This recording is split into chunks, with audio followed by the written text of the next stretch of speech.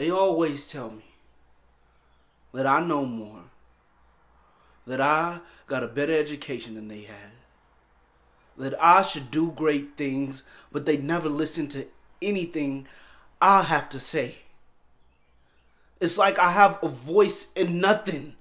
No pros, no cons, and half the time they talk over me like I'm not even there. And I know a whole lot more than they know. I'm the one that was around her the most. I'm the one that misses Jenny the most. We used to have arguments, but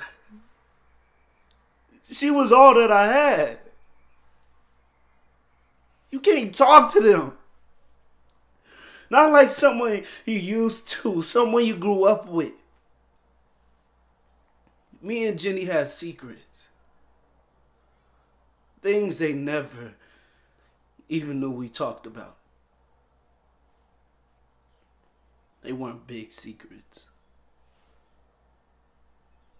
But sometimes she would tell me things like how she wished they would have stayed together. And how angry she would get when my mom wouldn't let my father stay here. I remember she said once that sometimes when she missed him a lot, she would get on my mom's nerves so bad just so she'd have to call Dad and punish her.